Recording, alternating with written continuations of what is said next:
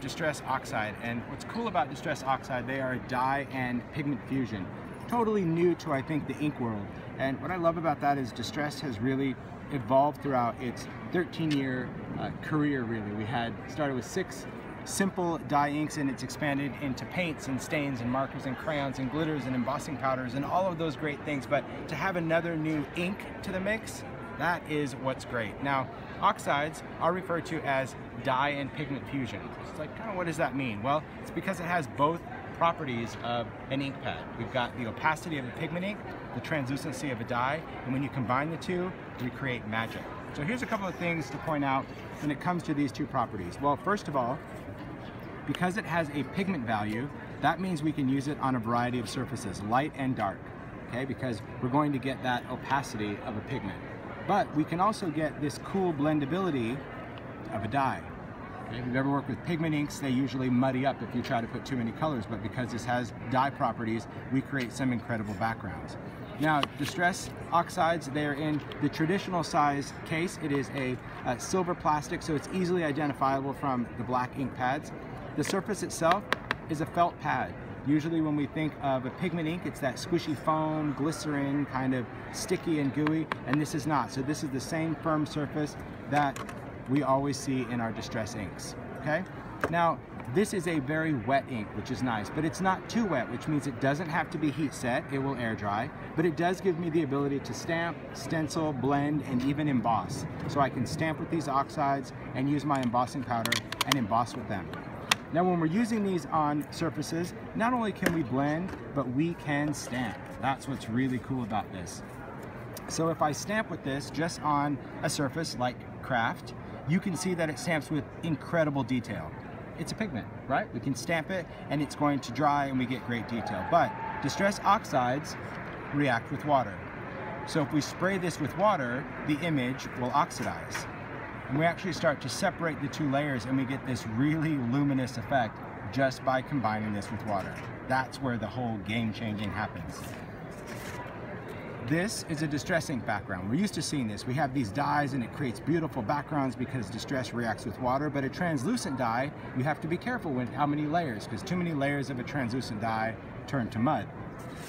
However, with an Oxide, because it is a dye and a pigment, we have the ability to layer and layer and layer, and we can end up with any colors we want sitting on the top, but it also has this wonderful, creamy, kind of smooth texture, and it's almost like we want phyllo vision, right? But the cool thing about this is that you would think that this chalk would rub off, and it doesn't, because again, it's not a chalk ink, it is an Oxide.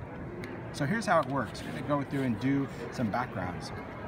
I'm going to work on the craft sheet. I'm just going to take the Oxides and I'm going to press down and kind of move. Keep that in mind whenever you're applying ink to a surface. You need to press down. It's a suspended medium, right? So you need to press to get ink out of there. That's why it's not important to store your ink pads any specific way. People think I need to store them upside down, sideways. It doesn't matter. Ink is suspended.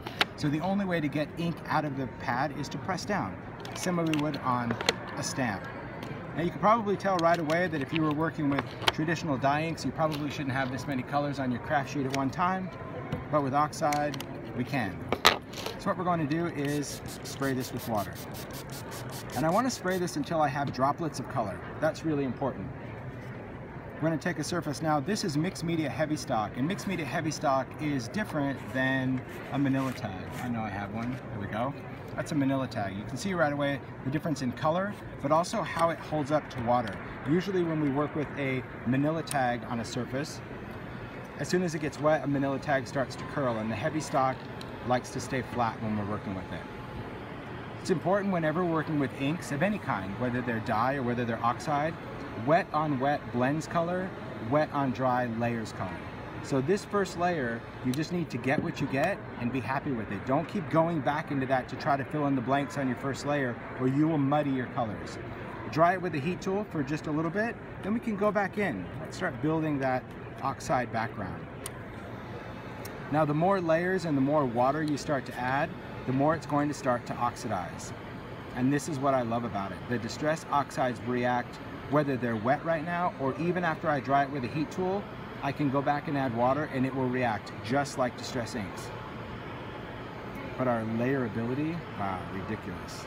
And you see as it's starting to dry, it starts to kind of get that hazy kind of oxidized look. Now, if it looks like sludge, it dries like sludge. So if you don't like something, take that off because it will always dry like that. So now we're going to go back in. I'm going to flip this around. I'm going to put some bright colors on the dark side, dark colors on the bright side. And we're really going to start to layer this around.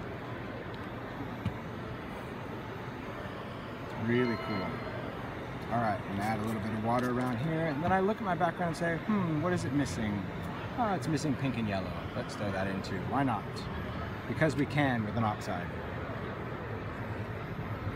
So here we'll take a little bit of worn lipstick. Let's throw that over there. And let's even take some fossilized amber. Look at all these colors on the craft sheet. So cool.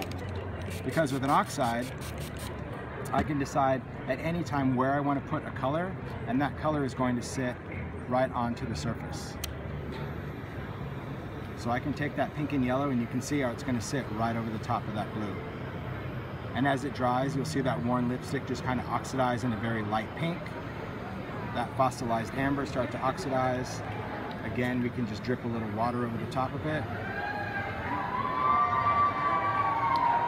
Yeah, see how excited they are for oxide? You can't even imagine. They're just cheering. They walk around and cheer all day long for these because they are so excited. I don't blame them. I'm excited too. I think they're cool.